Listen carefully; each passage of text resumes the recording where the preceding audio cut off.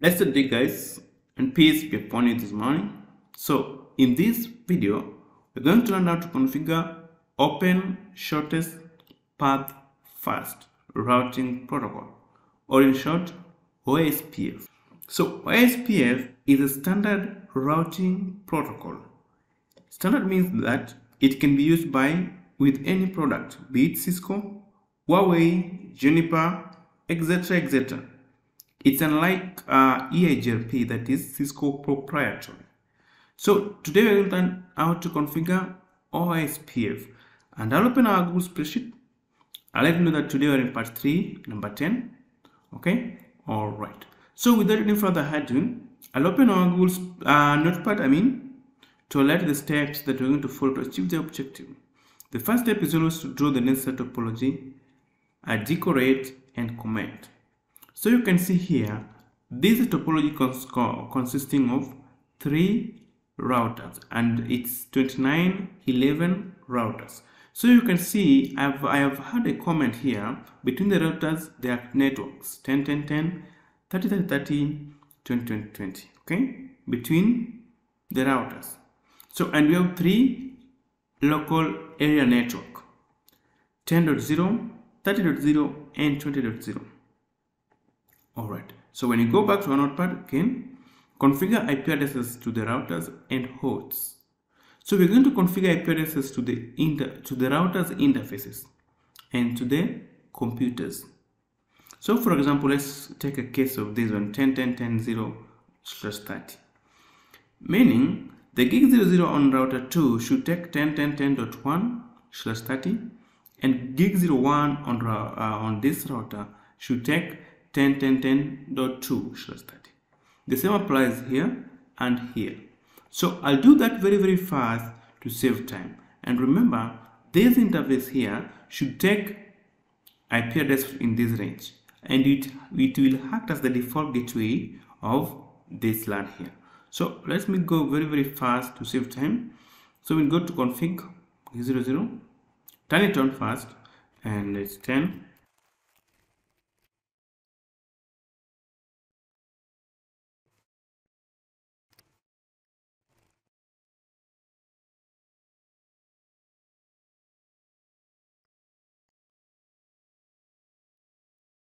Okay, so guys, basically I've done the IP addressing to the routers interfaces. So I'll do on the computers very fast, and you have to make sure that the default gateway of each computer is the IP address of the directly connected routers interface. So do it very fast to save time.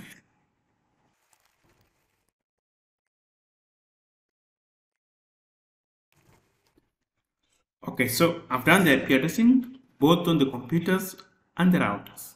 So when you go back to step 3, configure OSPF in all the routers to advertise the directly connected networks. The main purpose of a dynamic routing protocol is to advertise the directly connected networks. So for example, this router here, it will advertise 3 networks, the directly connected networks, this network, and this network. Same applies to this and this one. So let me do it very fast. So come to CLI, exit, and how do you configure OSPF? And remember, this is a single area OSPF. Okay, single area OSPF. Okay, all right. So how do we configure OSPF? Very simple. We have to make the router aware that it's using OSPF as the routing protocol, and OSPF normally has a concept of process ID. Okay, it's not a must it be the same in all the routers. Okay, all right. So let's say this has a process of ID of 11, something like that. Okay, then in OSPF we give routers IDs, a process ID first, then we give it ID. ID is used for identification. So let's say just say router ID to be 1.1.1.1. Router ID is similar to IP address, but you have to make it look not like IP address, okay? Because our IP address, you can see 10 10 10 20 20 20 and something 30 30 30. So make it something like 1.1.1.1, 1.2.2, 1.3.3, something like that. Okay, all right. So this is router ID of router 2. So it's this router ID that it will use to form the neighbors. Whenever this router this router will refer to router 2 with its ID. Okay, and now you advertise the directly connected networks. So let's advertise, just say network 192.168.10.0, then the wildcard mask 0.0.0.255. Then there's a concept of area in OSPF. Which area does it belong to? This is a single area OSPF. So the first area is always 0, the backbone area. Make sure that when you are configuring OSPF, you have to have the backbone area as the first one, okay? Area 0. Alright. So then let's advertise this network and this network. So I just say network 10.10.10.0 with the wildcard mask of 0.0.0.3. Then area 0 still, and we hit enter. Then we change 2020.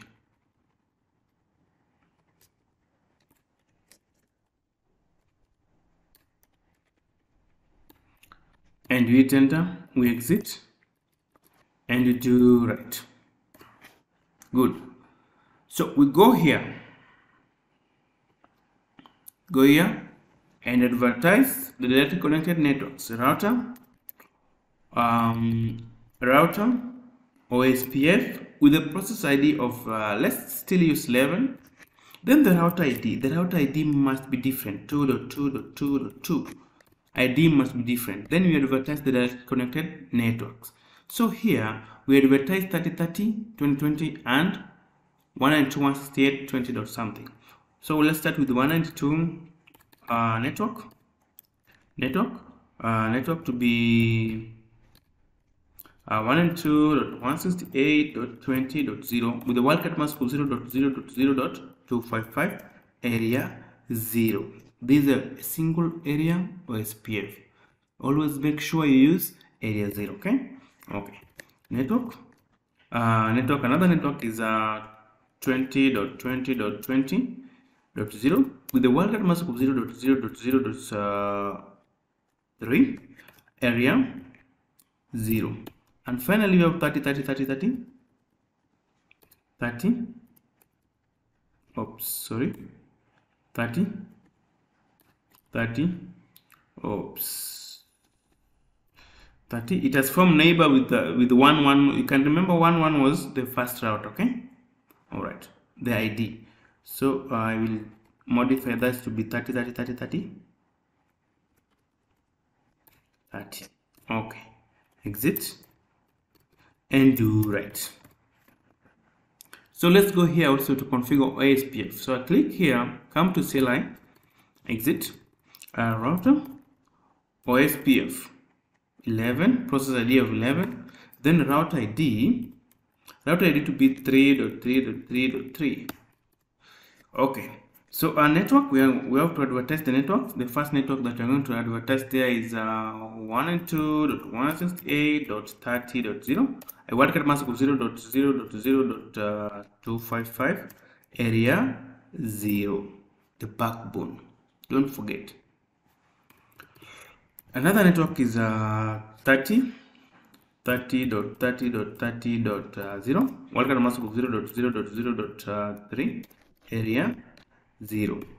Another one is 20.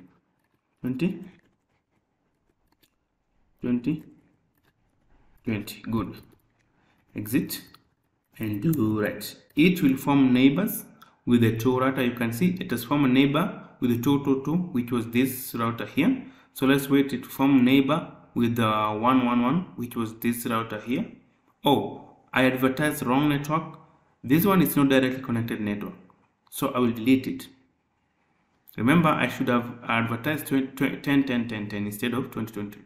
All right. So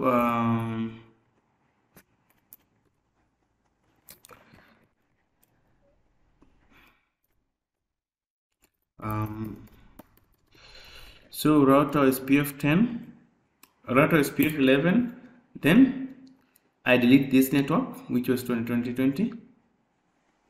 I just say no to that network. I delete it. Now when I paste it, I modify to 10.10.10 and I hit enter. Now it should form adjacency with the first router, which is 1.1.1. Remember, it has formed adjacency with the second router. So you can see it has indeed formed adjacency with the first router. So let's test communication. When I try to ping from this one to 20.10 or 30.10, so I just go here and try to ping 112.168.20.10. It should ping because we have successfully configured OSPF as the routing protocol. So that's working. Let's try to ping 30.10. Oops, 30.10 is unreachable. 30.10 is unreachable, which I pieced this one. 30.10. Did I really advertise 30.10 here? 30. Oops, did I really advertise 192.168? Oops, you can see I made error here. It should be 30.0. Oops. Oh, it should be 30.0.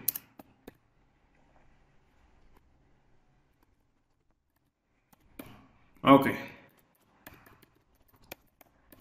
So when we go back and try to ping again, it's so good that we are learning how to troubleshoot. So let's see, it should ping because we just corrected the error. Always make sure that you advertise the right network. My problem is that I didn't advertise the right network. So thank you so much, guys. I believe you've learned how to configure a single area OSPF. So when we meet next, we're going to do multi-area OSPF, then we finally finish with BGP. Thank you so much, guys. Please subscribe to my channel, like this video, share with friends, and drop a comment below. Bye, and see you again in the next video.